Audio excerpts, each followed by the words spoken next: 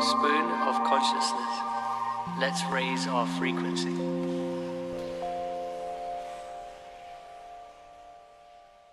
Welcome to the Spoon of Consciousness podcast. My guest today is Tommy, and I'll let him introduce himself for you. Hi folks, my name is obviously Tommy Kelly. I've got a YouTube channel, Tofu Tommy. Alright, so first of all, where did you get the name Tofu Tommy? Obviously because I'm vegan, obviously, so that was a big part of it. Obviously, I used to have a YouTube channel called Tommy's Recovery Journal, talking about obviously my eating disorder and things like that. But I went vegan in January 2016, and that basically brought me on to changing my name to Tofu Tommy, because I do a lot of vegan activism and things like that. So what sparked the change? What made you want to go vegan? Well, I've obviously had an eating disorder for like 20 years now, which obviously started with the loss of my mum in 1997. I was actually a semi-professional footballer at the time, and I went away to Australia. I'd been down to roughly 5 stone in the year 2000. I went away to Australia, and arriving back off the plane, arriving at Glasgow after a 6-month holiday in Australia, I actually took a massive heart attack, and I was dead for 9 minutes at that point, and they only got my heart started by inserting adrenaline into my lung to get my heart restarted, and I was in a potassium coma for 3 months at that point, and I'd always wanted to be vegan because I actually worked in a slaughterhouse in 1997, round about the time that my mum actually passed away, when I was a semi-professional footballer at the same time, and I'd seen all the cruelty that had went on, and over the years I always wanted to be vegan, but I got prevented by my recovery team because a lot of people do use it as a mask for their eating disorder to restrict food. But after relapses, with obviously my wife's ovarian cancer in the year 2005, and her miscarriages, and then the loss of my dad in the year 2014, I said to my eating disorder recovery team that I wanted to go vegan for obviously the animals and the ethical reasons, and basically make sure that I wasn't avoiding any food groups, and basically having everything I had before in a US standard diet now veganised, and they let me go vegan because I wanted to, when I seen the suffering of the animals and the cruelty that goes on, I didn't want to be a part of that, because I always like the saying that Joey Carbstrong says, that when you eat suffering, you become suffering, because when the animals die, they release things like adrenaline and cortisol, and when we eat that, we're consuming all that. And it's great to see the kind of shift and change in veganism, because there's now like 500,000 people vegan in the UK at the moment, and like I say, we're growing enough food to obviously feed around about 10 billion people, and there's only 7.5 billion on the actual planet. So we feed all that to obviously get animals to get their meat and such likes as well, but we obviously get less pound for pound, like, because there's 91% of the rainforest destroyed for animal agriculture, which is basically a football pitch every minute. That's insane. When I think about the way that we produce meat in the world, it's pretty messed up, because we're feeding them so that they can feed us. Like we can just cut out the middleman and feed ourselves directly, which does make sense. However, like, it's worth mentioning, I'm not vegan myself, but I definitely recognize the benefits of the plant-based diet. I think most of us know who Infinite Water's Ralph Smart is. I did the 7-day vegan challenge, and in that week, like, I can't really explain it in any other way than saying I felt lighter, like my body and my mind. Like, I felt really light, and I had a lot of energy, and I wasn't like spending ages on the toilet. You think of the annual deaths in the UK, I've got them right down here. It says 138,745 die with cancer, 78,066 with heart disease, and most of the vegan diet can actually help reduce and prevent things like obviously diabetes, type 2 diabetes and such likes as well. So it's got a great healing for obviously us, as well as doing it for the right reasons, which is the animals obviously. But this is the problem I have with the meat industry in particular, is that maybe like 50 years ago, when my grandparents would get meat, it would be at once a week, maybe like a couple of times a week max. Even when my parents were young, they would have KFC once, maybe twice a month, and that was like a big treat. But now that we have to mass produce the meat, it's got so many like toxins. The conditions for the animals are really bad, which is why like when I eat meat now, I try and go to the farm and stuff like that. But even that, I've seen like speaking with more people who are vegan and who are like doing the activism, there's a lot of merit to the whole idea that we don't really need to eat the animals. So what like how would you suggest to other people to start transitioning from the way they're eating now to a more healthy lifestyle? Well, I know a lot of people obviously push this kind of unrealistic vegan lifestyle onto people, saying that you should just go vegan overnight, and for some people that is possible. I did that for myself, but for the majority of people, I would say a slow transition's probably better. Swapping out things like obviously your milks for your plant-based milks like oat milk, rice milk, almond milk, you've got coconut milk, you've got hemp milk. Doing things, small changes, obviously getting plant-based cheeses and such likes, and then try to obviously limit your meat consumption, whether you do that like a meatless Monday, you do a few meals a week where you're actually starting to go vegan that way. I would do it gradually so it's more sustainable, because I think for a lot of people, if they start to cut things out and just go vegan straight away, it's probably not going to be sustainable for them. I would agree. I think the main thing that has helped me with when I started finding out about veganism is the milk. Oh man, the amount of disgusting stuff that's in cow milk, because of it has to be so mass produced. It's like I was watching this video where they pressed on the side of the cow and this pus just started coming out. And it was so disgusting. Like, maybe that was a one-off, but I don't really know too much about that stuff. But every time I had dairy or like cheese or milk or some kind of dairy product, I would get some kind of digestional discomfort. Like, it just didn't feel right. And then I saw this meme that said, you don't need milk because you're not a baby cow. Yeah, that's what a lot of people actually struggle with. They struggle with giving up milk and cheese, because there's a good reason for that actually. There's actually a thing in milk and cheese called casomorphins, which is actually in the strongest opiate drugs and things like that. So that basically is an addiction, and that's why a lot of people actually struggle to give it up. Whoa, that's insane. I had no idea that was in there. So what does that do?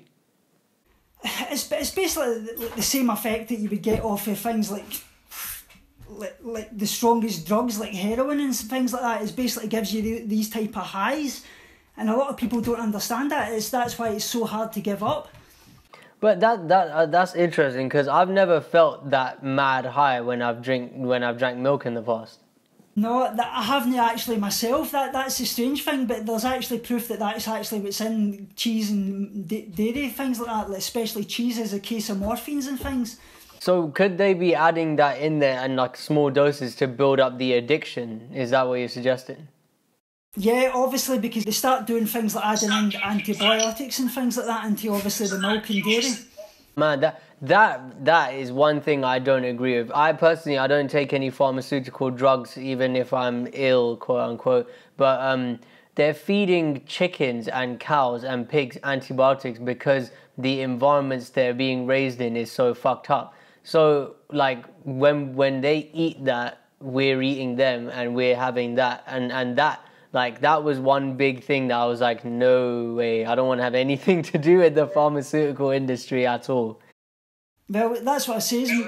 Milk's basically just hormones and antibiotics, and when the cows are actually strapped to these machines, which is up to 6 months at a time, they leak in things like blood into the system in the milk, which is basically called mastitis, and it leaches pus into the milk.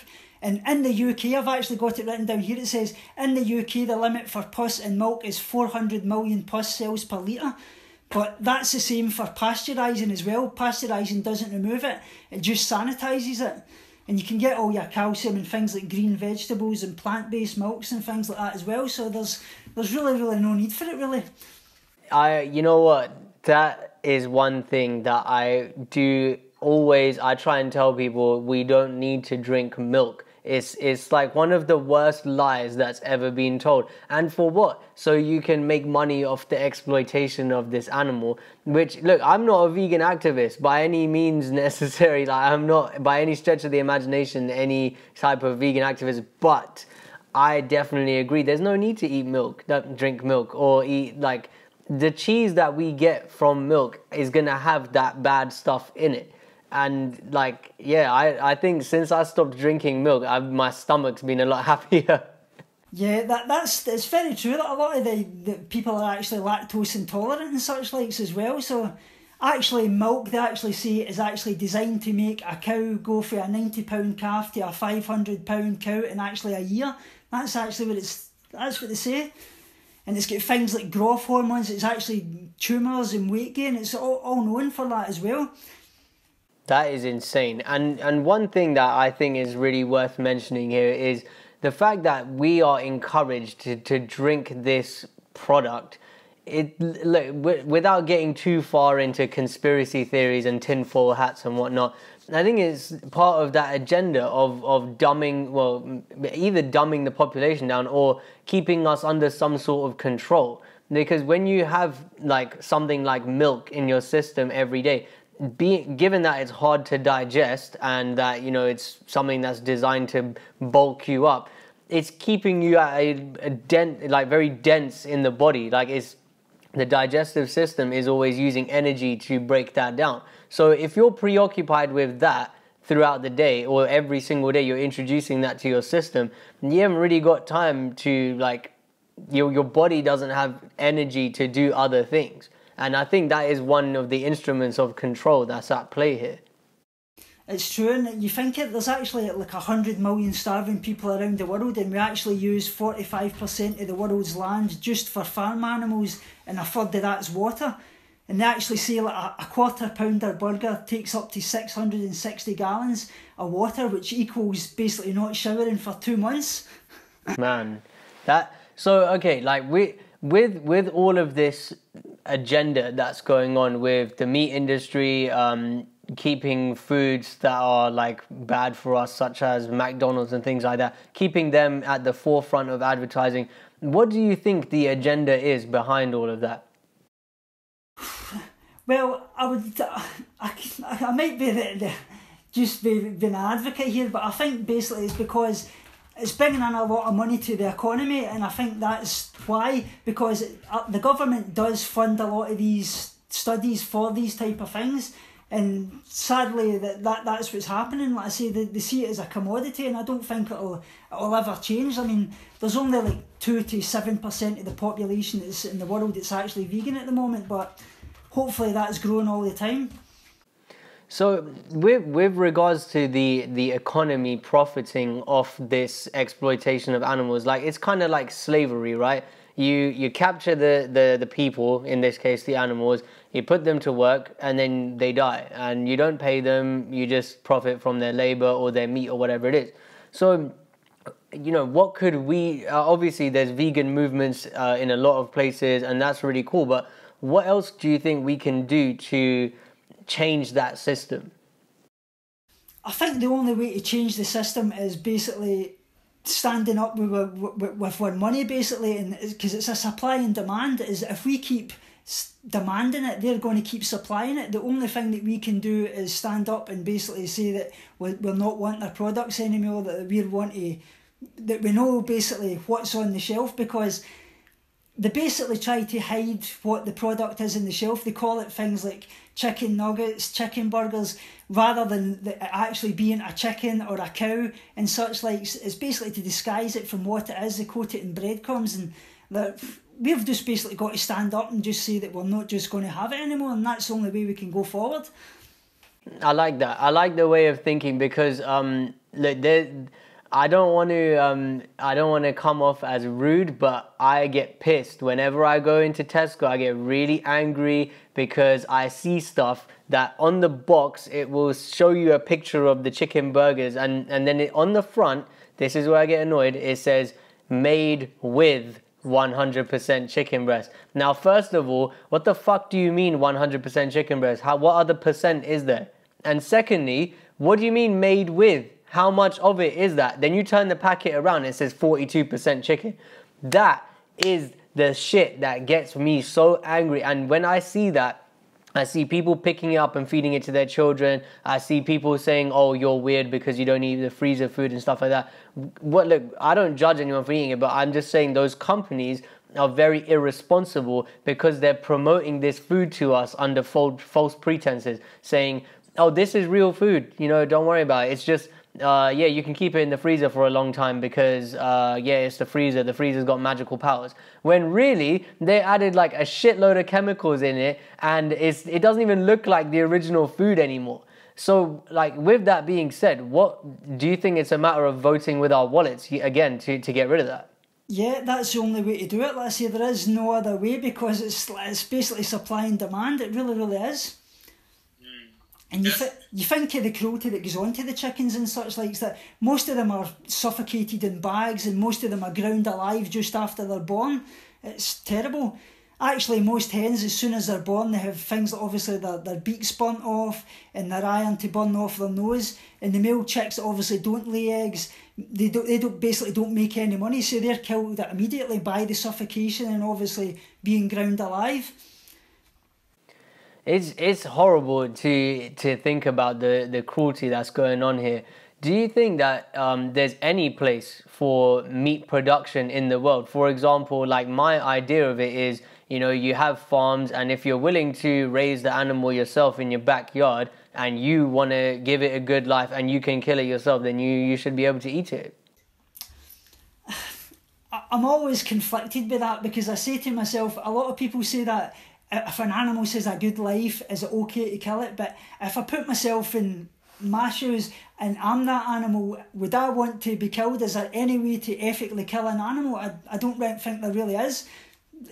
Anything, like I say, a lot of people say that stunning is ethically, but most of the time stunning doesn't actually work and they actually feel obviously getting their throat slit and things like that. And we wouldn't want that done to us, so why would we want that done to an animal? Because you wouldn't want it done to a dog or your cat because you see them as a pet, and that's basically because we get that connection to the animal, whereas things like cows and pigs, we don't see that connection because they're not basically what we think is our family.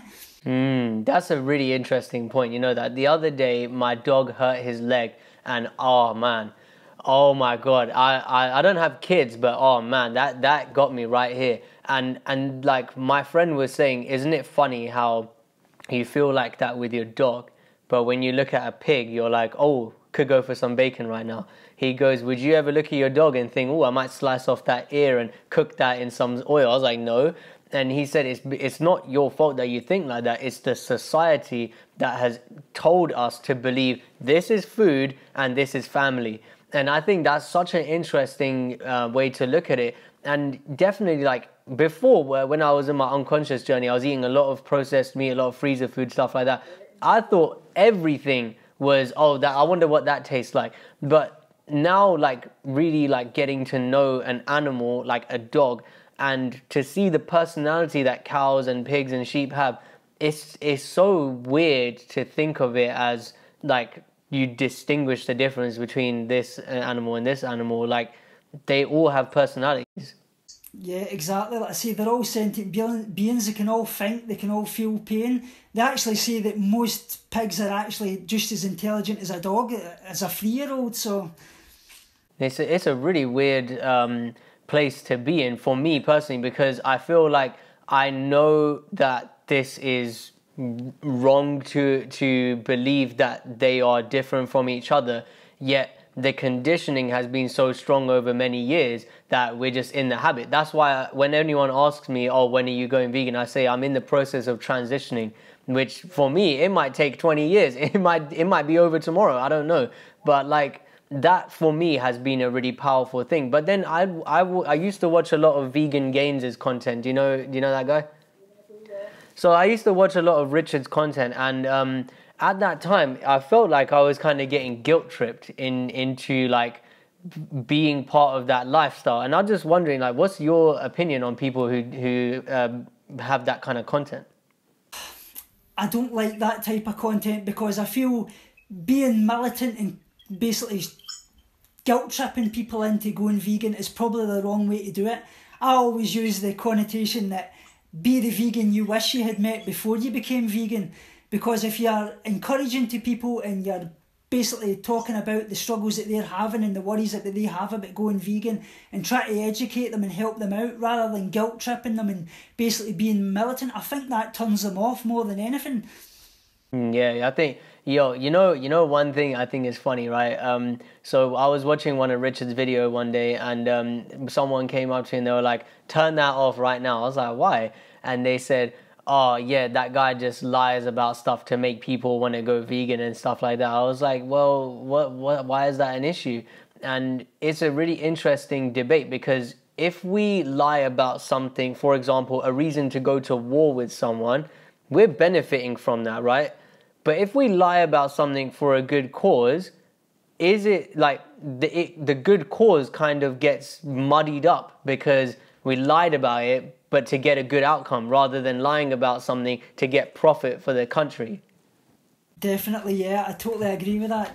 It's a really weird like place to be for people who are on the fence. Like, a lot of the conscious community, a lot of spiritual people might not be vegan, but they definitely see that there's some fucked up stuff going on with the way that we're producing this product for our consumption. And people like Richard, like, obviously I've got nothing against the guy. I don't think he's a bad person or anything. The work that people like Richard do, the work that activists like yourself do, I think all of it contributes to the higher good. And, you know, the way Richard does it, the way you do it, the way other people do it, it will reach different people, and that overall contributes to the same sort of path. Yeah, I totally agree with that, and I hear it a lot in my church and things, because I'm obviously a Christian, and a lot of people say to me, but God said in the Bible that we should eat meat, but he didn't actually say we'd eat meat, because in the book of Daniel and things like that, it obviously talks about living off plants and seeds of the trees, and obviously they didn't actually start to consume meat in the Garden of Eden until after the sin, so that basically tells you everything you need to know about that. That's a very interesting point. Because in the Quran and in the Bible, and I believe in the Torah, I can't remember, I haven't read all of the text thoroughly, but they say that we should use the animals to serve us, but it never says specifically to eat them.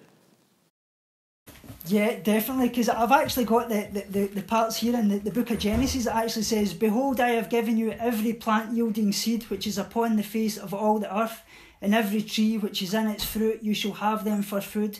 And to every beast of the earth, and to every bird of the air, and to everything that creeps on earth, everything that has a breath of life, I have given every plant for food." And it was so, and God saw everything that he had made, and behold, it was very good, and there was evening and day, and a morning and a sixth night. Wow. So basically what they're saying is, I gave you the plants that yield the seeds that you need to grow them again. So that's basically renewable food forever. And exactly, and even in the book of Daniel, he talks about when he went to the kings to obviously say that he didn't want to eat their rich food and things like that. And after 10 days, they feasted on fruits and vegetables, and they actually were more fitter and healthier than the people that had actually been eating fruit, obviously the processed meats and things like that. So it's really interesting that we're going here, because the relationship between, for lack of a better word, mankind and religion is like it's being used to justify things for ages. War, stuff like horrible things. Do you think that religion will be continually used to justify this enslavement of animals? Yeah, I think so. Especially, it's not just the animals. You've got to remember it's compassion for everyone. It's compassion for humans, and I feel that's a big part of the problem with religion at the moment as well. We divide everybody. There's so much hate and wars going on, and everybody's equal. There's nobody better than anybody, whether it's skin colour, anything, your background, anything. We're all God's children, and that's really important to understand that. And I hate seeing what's going on in the world at the moment, and I just feel, in some ways, a lot of people use religion to obviously justify their cruel acts, and that's what's happening quite a lot. Yeah, that the whole issue of separation, which I believe like the vegan movement is also trying to stop, is that separation is the illusion, right? Like, you know, there is no separate skin color or hair, whatever it is. And when we live through the ego, we try and introduce as much separation as possible to see ourselves as different. Because if we were to see ourselves as the same as the animal or as the person that we're trying to kill, we wouldn't want to do it then. So like we have to introduce that separateness to say, oh, you're different from me, you're not part of this body, so I can kill you or I can do whatever to you. And I think like it just goes to show how really loving we are as beings. Like we don't want to see other things suffer generally, but that's why we have to create 1,000,000,001 excuses to be able to do it. Exactly, and I always say it. I was talking to somebody in the street the other day, and they were actually, when I was doing a bit of vegan activism, and they were saying, but surely the animals don't know that they're going to be killed, so that's okay. But that's basically moral gender, because is that right to kill an animal if they don't know it's going to actually be killed? Maybe they don't know they're going to be killed, but they know that there's something going on, and they know that it's basically that, the fear of the unknown. It's basically moral value. Do you value an animal's life? Do you value a human's life? Would you want the same done to yourself? And that's what it's all about, let's say. I joined a debate recently online which was talking about experimenting on animals and whether it's morally justified to do so, in specifically with the case of curing diseases like Alzheimer's. So my 2 cents that I added in was, we wouldn't even need to do that if we just ate the real food that was supposed to be eaten. We wouldn't need to waste like billions of dollars on this stuff, because we would be eating healthy food. Like places like Ethiopia, where like humans have originated from, like that part of the world, we haven't, there's not any, like a lot of documented cases of serious mental illness because the food that they're eating is natural. Whereas here, we're getting the GMO, the processed stuff, all of it, and particularly in our old age, because when those people were young, they were eating canned foods, processed foods, all of the things that have all of the chemicals in them. And that is why part of the reason why we've got this epidemic on our hands with the mental illness. Do you think that there's any way to basically stop that kind of experimentation on animals?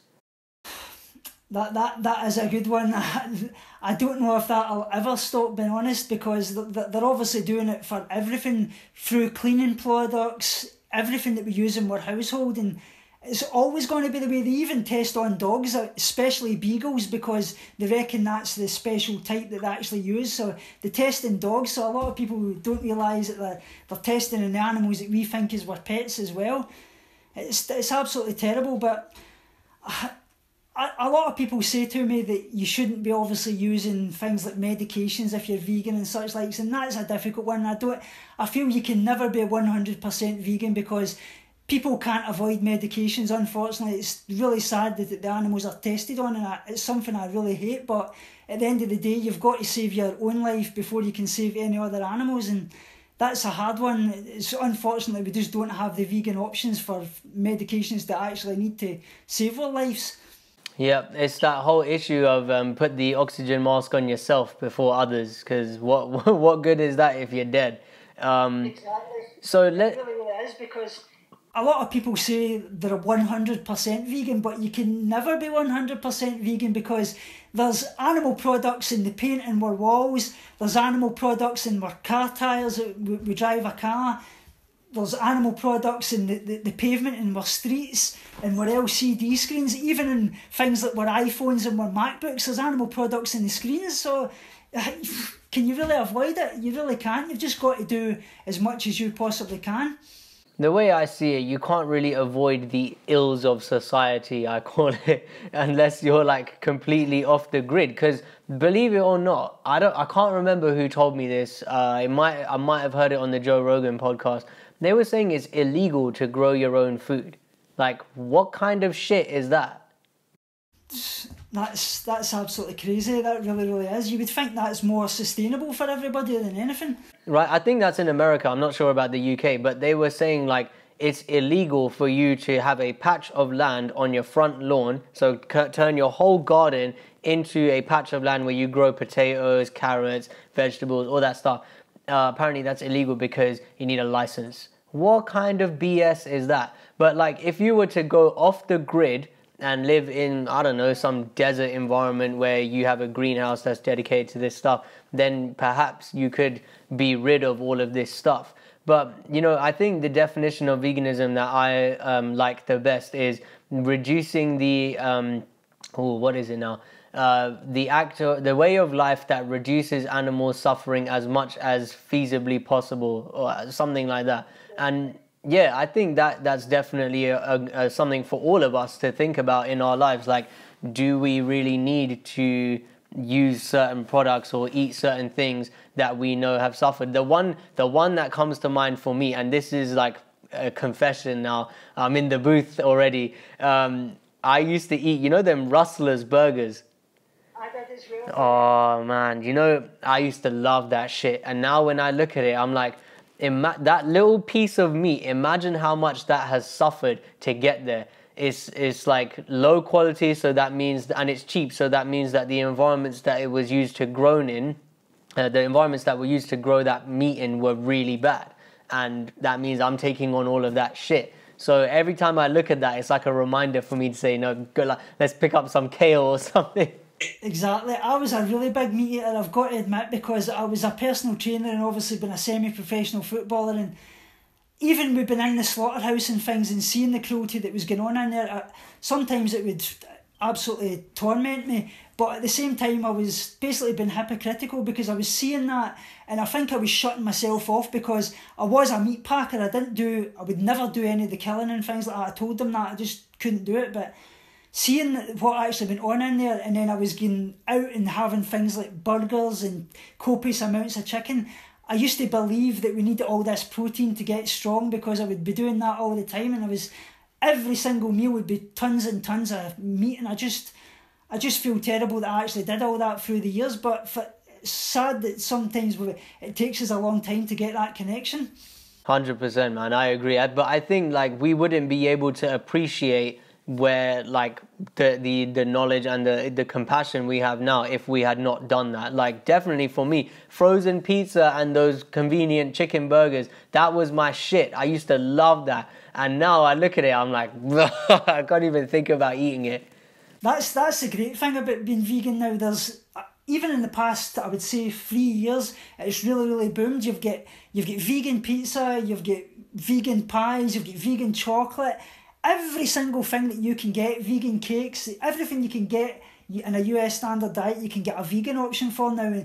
And most of them taste, everyone tastes the same. I would only say for the big part is obviously cheese. Vegan cheese can be a bit hit and miss because some of it does taste terrible, and I think that's why a lot of people obviously want to stay on taking cheese. But like I talked about earlier, obviously the case of morphines and things like that in it as well. But the big one, most things like Follow Your Heart vegan cheese, and you've got Daya now, and obviously Violife in the UK, they're really good. They're about the 3 best ones actually, because most of them don't melt properly, but you've just got to do what you can, I would say. I've had a few vegan cheeses that have turned me both ways. One I had was made out of coconut, I think it was the flesh of the coconut, and then they put flavouring on it. That was all right. It wasn't terrible. Then I had another one which is just like, no, I'm never having that again. Definitely, yeah. You can even make your own with cashew nuts and things like that, blending them with water and things. They turn out absolutely great, and just add in some nutritional cheese. Turns out brilliant. I want to focus on the vegan activism for a minute. Look, for me personally, I don't vote, I don't get involved with things that go on in politics, and I don't take to the streets, and I don't protest and stuff like that. Not to judge anyone who does, but that's my preferred method of doing that stuff, is by spreading my own message, living as the example. So, you know, what are the stages of activism that you've got involved with?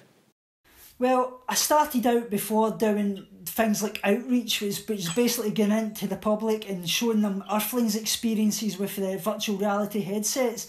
That's probably the best one I would recommend for just new vegans starting out in activism, because you don't need to do a lot of communication between the public and things like that, because you're just showing them giving them the facts and letting them see the screens, and most of them get that connection with just seeing the cruelty going on there. Then I started going on to doing things on my YouTube channel, and then obviously doing vigils at the slaughterhouses. Basically, we bear witness to obviously the animals for like 3 minutes. We stop the trucks and basically show what they giving them the last 3 minutes before they go to get killed. That can be really, really difficult for a lot of people, because it's really, really hard looking into their eyes and seeing the suffering and knowing what the animals are going through, and a lot of people just can't do that. I would always say, basically, just do what feels right for you. Like I say, a lot of people can post things on their Facebook. That can be a form of activism. Even sharing your vegan meals on your YouTube channel or anything like that, that's as big a activism as anything, because you're saving animals every day and you're showing people that you can get healthy in a vegan lifestyle as well. It's just what works for you. You know what, the last one you said about the YouTube channels, whenever I look up a recipe now, I'm not a great cook, so I have to follow the recipes. I always look up a recipe and then I think, what's the vegan alternative? And I type it into Google. For example, like we were going to make lamb one day, but I couldn't be bothered to go to the, to the butcher and get the stuff. So I said, okay, let's look up the vegan alternative. I'm sure it will taste just as good. So we had like, what was it? You know, the meat, mock meat, that's it. We had some mock meat sausages and we like ground it up and we made like the roast out of that, and we had like vegetables and stuff. And when we were eating it, we were like, we saved money, we saved time, and we didn't have to go out of the house, and we made everything. And there was someone on YouTube who was showing us every step of the way how to do it. And I think that in itself, it seems very like, oh, I'm just making a video, but it's so powerful. Like, people like me, I'm lazy, man. There's sometimes where I don't want to leave the house for whatever reason, and to have the convenience of someone showing you step by step, this is what you do. The ingredients can be found in your garden, in the cupboard, in like the grocery store, wherever it is. Like, all of this stuff can be so easy. And I think that is a very common misconception with people who look at veganism like, oh, why would I want to do that? It's going to be expensive, it's going to take time, it's going to be more hassle, all of that stuff. And I say that because I thought that in the beginning. And I just thought, where do you get vegan food? What the hell does that look like? Until someone said to me, you eat vegan food all the time. Fruit, vegetables, like nuts, seeds, like it's everywhere. And you know, now blackberries are in season in the UK. I've just been picking them off the tree, and I joke about it, and I say to my brother, I'm like, oh yeah, this is vegan and it's free. And it's really like, it's so simple to see it every single day. And in fact, it's easier to find vegan food than it is to find non-vegan food, which is crazy. And it shows us that the agenda is being pushed not confuse, but to misinform us to believe that we need meat. That's very, very true. And that's probably the misconception that a lot of people get. They think veganism is expensive, but it's just like any other lifestyle. It's as cheap or as expensive as you want to make it, because all your staples like your potatoes, your rice, your seeds, your legumes, pasta, you can even make bulk meals. Like if you've got a slow cooker, you can do things like vegetable chilies. You can do a lot of different things, chickpea curries, everything. It can be as cheap or as expensive as you want to make it. Yeah, definitely agreed. This has been really fun for me, Tommy, and I'd like to say thanks for joining me. It really, really has. It's been great speaking to you. Yeah, and before we leave, I'd just like to touch on one last thing, which is like, how has veganism changed your life? Like, what benefits have you seen?